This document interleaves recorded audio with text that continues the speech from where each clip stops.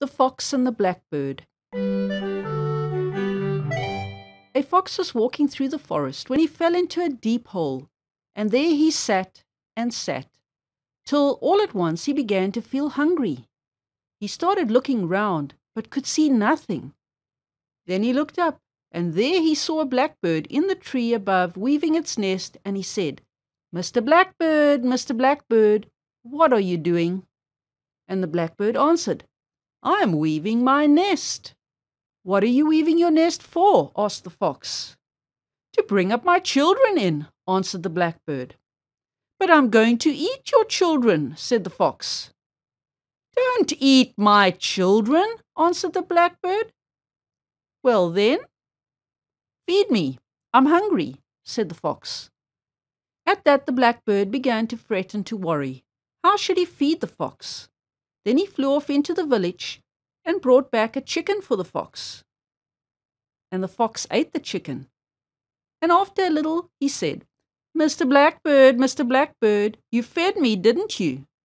And the blackbird answered, "Yes." "Well then," said the fox, "give me a drink." At that the blackbird began to fret and to worry. How was he to get the fox a drink?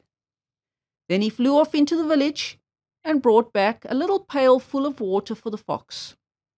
And the fox had a good drink, and after a little he said, "Mr. Blackbird, Mr. Blackbird, you fed me, didn't you?" And the blackbird answered, "Yes."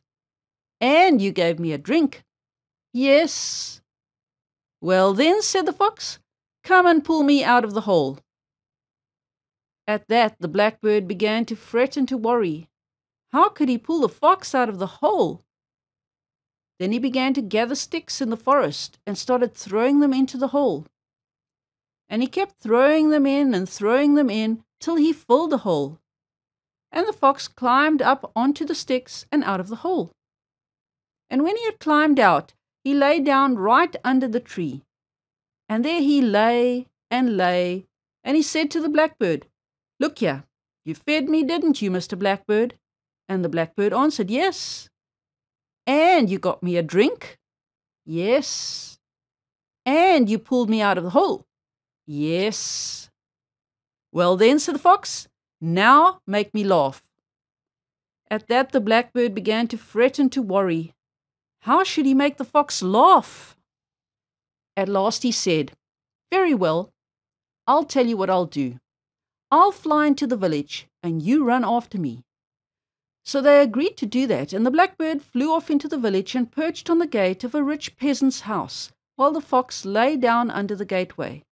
Then the blackbird began to sing, "Mistress, mistress, bring a lump of fat. Mistress, mistress, bring a lump of fat." And the fox said, "That's fine, let's have it again."